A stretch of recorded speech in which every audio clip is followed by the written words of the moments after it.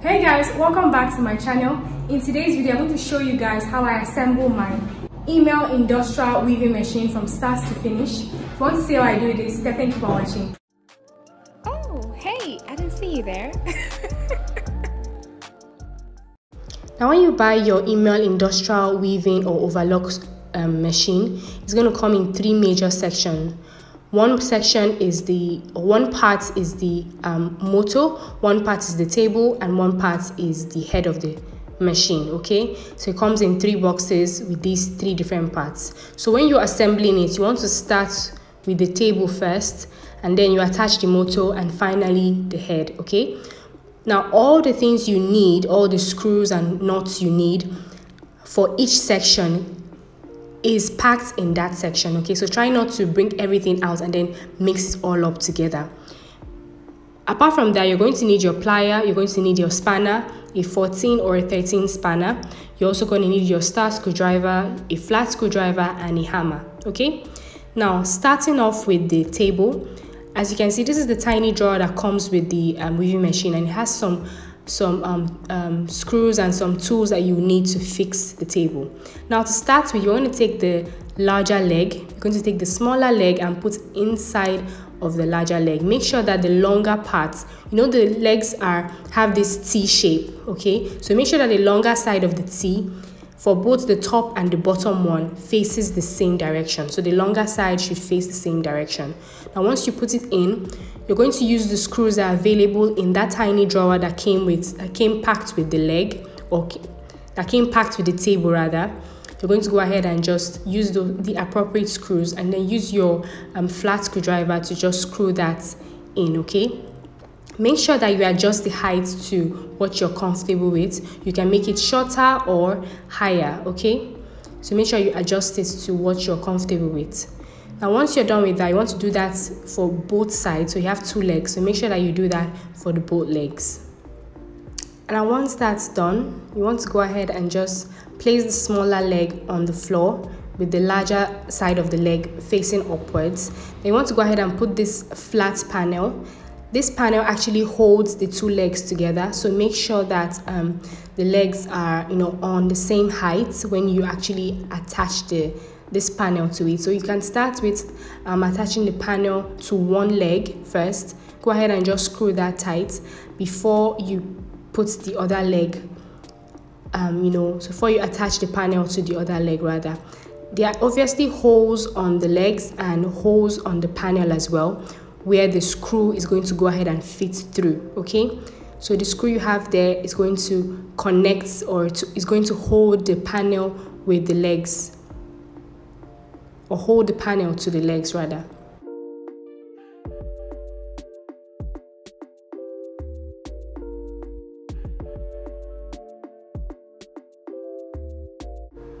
You want to also use your plier and just go ahead and just make that extra tight.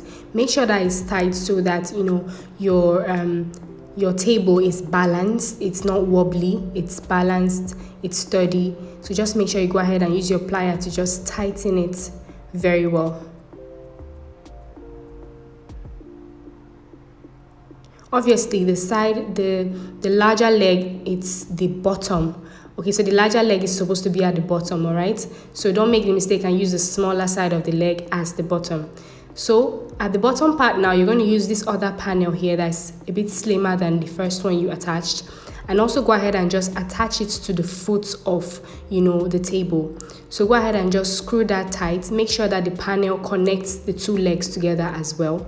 And make sure that it's also tight. This is the panel where you're going to put your foot pedal. Okay, so make sure that it's tight, it's not wobbling in any way. Now I want to use your flat screwdriver and your plier to make sure that it's nice and stable. Now take the tiny screw foot that's provided. Just go ahead and just screw that to the bottom part of your table. Now this would make sure that your weaving machine is balanced on the floor, and because it's made of rubber, even if you pull the machine on the floor and all of that, it's not going to cause any scratches on the floor or anything like that. Okay, so just go ahead and just screw that on all four sides. As you can see, it comes with a little tiny knot there, so make sure that that knot is there before you go ahead and screw that in. So you're also going to find an L-shaped metal there. You want to go ahead and screw that to that panel at the bottom there. This metal is going to hold your foot pedal in place. Okay, so you want to go ahead and just screw that.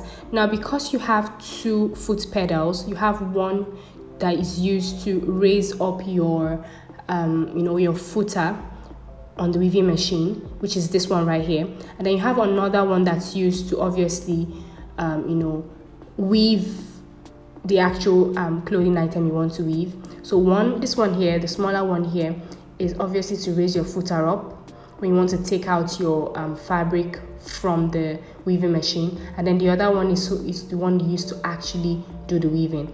So because there are two, you have two of those metals, two of those L-shaped metals for each. Okay, so each one has two of those metals, and then they are to be attached on both sides of the pedal.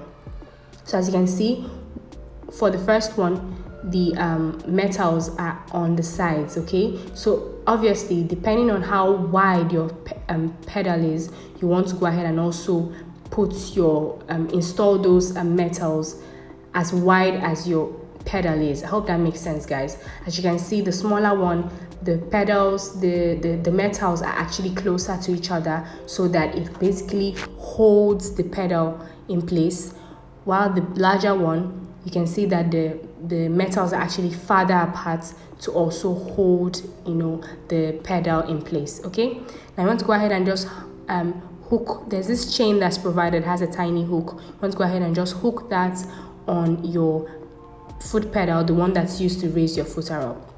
Now, taking your table, you want to take your the leg part, and then you want to go ahead and just place the leg upside down on the table. Okay, so obviously because the table is upside down, the leg has to also be upside down. I hope that makes sense, guys.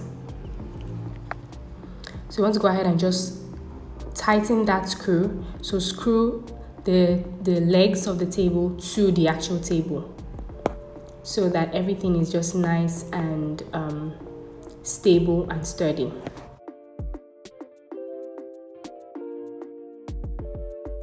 Once you do that for all four sides, and make sure that it's tight.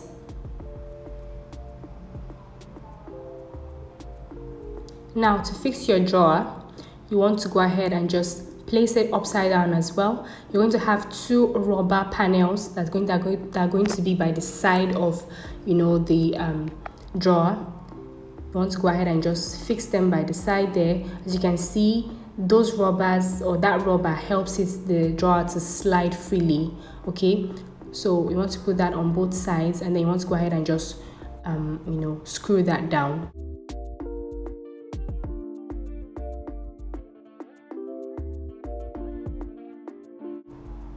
Now make sure that when your drawer is inside, okay, it doesn't exceed the sides of the table. Okay, make sure that your drawer actually goes inside and is not exceeding the sides of the table. That's very important. Now you go ahead and just use your screw, and then just screw that down. Now guys, you know that at this point where the drawer was fixed, there was actually no visible hole there. That's okay. The wood is a bit soft, not soft in a bad way, but wood is a bit soft such that you can go ahead and just screw in you can go ahead and just screw in a screw without having to have a physical hole there. Okay, so just go ahead and just screw those panels, those rubber panels by the side, so that your drawer can move freely. Now your drawer can be fixed on either side, either on the right side or on the left side. It's entirely up to you, and it's your choice. Now, taking out the motor,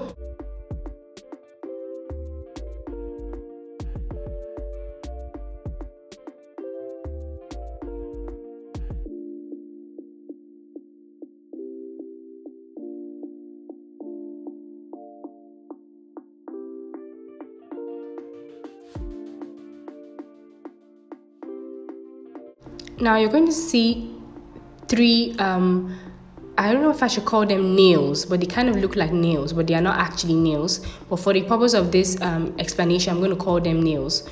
So you want to pass those nails through the right side of the table and make sure that they come out to the wrong side of the table, okay? And now once that's done, you want to take your motor and then you want to insert it. Make sure that the U-shaped part of your motor sits nicely on those nails. Now you want to go ahead and put your rubber, then make sure that you have your washer in there next, and then your screw, okay? So once you put in the rubber panel, you want to go ahead and put in your washer first and then your screw, okay?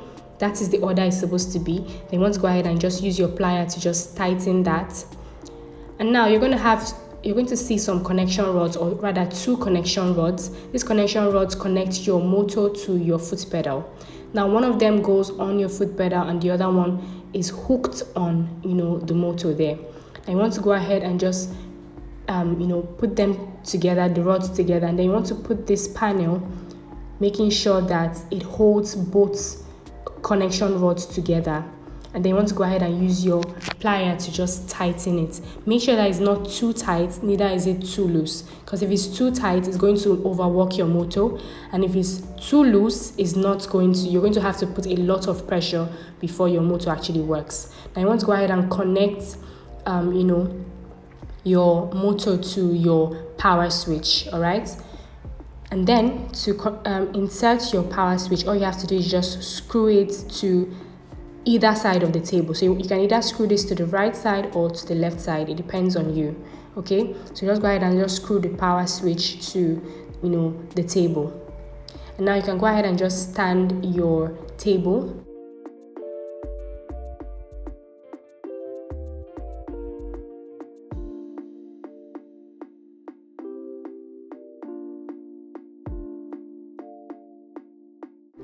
And now you can go ahead and actually fix your belt.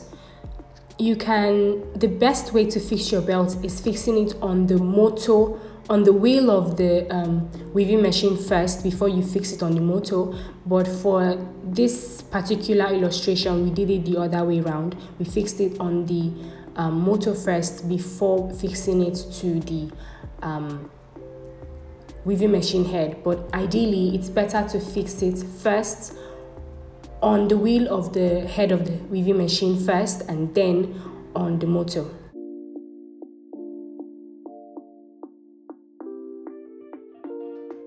And now you want to go ahead and just use the motor cover to just cover the side of the motor there. Make sure that it's secure by screwing it down.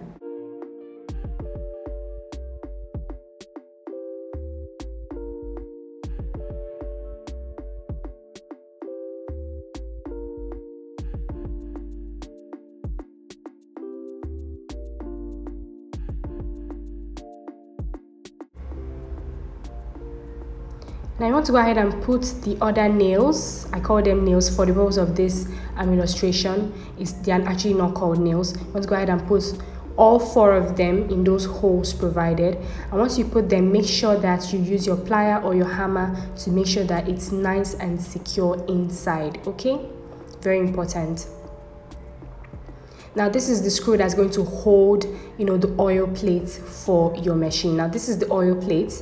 You want to go ahead and make sure that it's hooked on those nails. Now once you go ahead and just fix the oil plate there, you're going to use another screw, and then just go ahead and just screw the oil plate to the table, okay? That screw you're going to add is going to connect with the one you had just the nail one, the one that I call the nail that you had just initially put through, okay? Now it's very important to note that everything you need is packed separately, okay? So when you're working with the oil plate, for example, everything you need, all the screws you need are going to be packed in the same place where the oil plate was packed, okay? So it's easier for you to know what screw goes where, as long as you watch the video and you see and you understand what's going on, okay? Now you want to go ahead and just put in the head of your machine, and then go ahead and just insert that insert your belt to the wheel of the machine, and then you want to go ahead and use the cover there to cover the side, okay? Make sure that you screw that tight. Now remember the hook that we hooked on the foot pedal that's used to raise the footer up. Make sure you take that hook, and then you're going to see a tiny hole behind the head of the machine. That's where you're going to hook the other side, okay? So that would make sure that when you step on that foot pedal, it raises the footer up. And look at that, guys, we're almost done.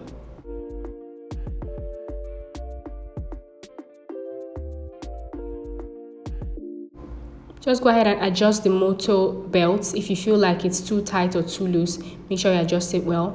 And then you want to go ahead and put in the thread holder. It's pretty straightforward to do this. You want to put the longer rod first, and then you put the horizontal rod. Make sure that it's right there at the top there, and then you want to go ahead and put the other rod that's used to hold the actual threads.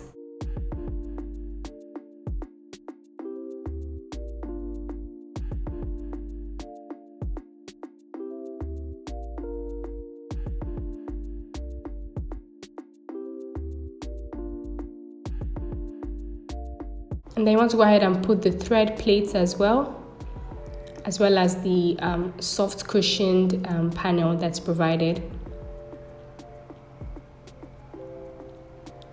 And yeah, guys, that's basically how to install or assemble your Emel industrial weaving or overlock sewing machine.